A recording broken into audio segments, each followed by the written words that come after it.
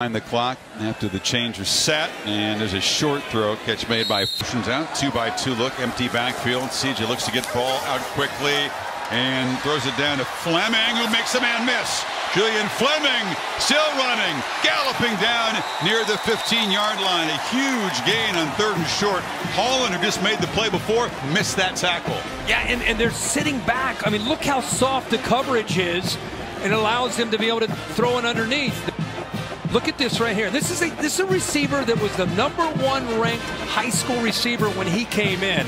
He's had some injuries the last couple years. When he's healthy and he's right, he's as good as Ohio State has. He's just the watch left. Or maybe that was the plan. Watch his history. Slant and touchdown. Julian Fleming fights his way in. And Ohio's happy to see Fleming get his touches now that he's healthy.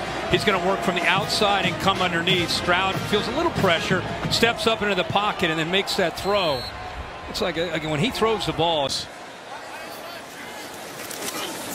Stroud delivers on the sidelines, and Fleming's wide open, and he's knocked down inside the 10. It'll be 1st and goal again. Watch the corner out here bail. I don't know where he's expecting Fleming to go, but he's almost to the goal line. I don't know if that's a miscommunication of some kind. Get wavy again, bro. Okay, let's skate. Bad bitch finna come my way. Going 90 when I'm on the highway. Can't go high without the high. Ay.